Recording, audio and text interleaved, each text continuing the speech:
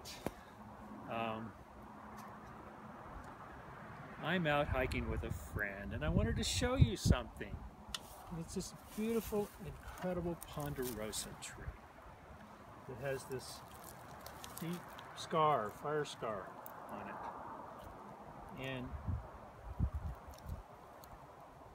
God, what a tree. It's just beautiful.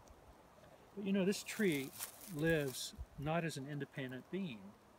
It lives through symbiotic relationship with untold numbers of bacteria and fungi in the soil that the fungi connect it to the trees around it and extend its own root system and allow it to take up nutrients from the soil around. And it's in communication with all the other trees in the neighborhood, both through the fungal network and through the release of chemical signatures in the air. And I'm really struck by this wound here. And on our hike, it's tied into what we found on our hike, which is this plethora of trash left in the national forest. And the image I want to leave you with here is that this wound on this tree and this trash are very related, because we tend to see our own sense of an experience of separation in the world as our personal wounding. And in truth, it's a collective wound. It's a collective wound of Western culture to see ourselves as independent beings. And it's that experience and sense of separation in life that leaves us with the wound and the pain that allows people to treat nature, that is our source of nutrition and life-giving force in the world.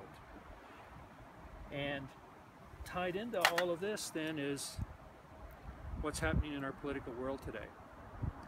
Because the powers that be in the Oval Office and in Congress at the moment have no sense of this sacred relationship with the earth. And it is only the absence of that that would allow the moving through and the pushing forward of the Dakota North Access Pipeline and those kinds of projects, irregardless of our impact on the natural world. It is a suicidal pact among people who are deeply wounded and do not know this relationship of their own being. And the proper response in part is compassion, because we all carry this wound.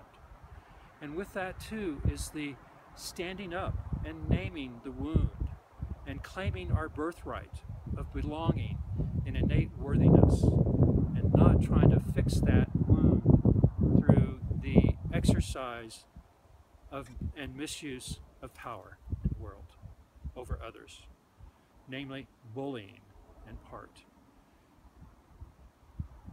This is Larry Glover. I hope you have a beautiful day.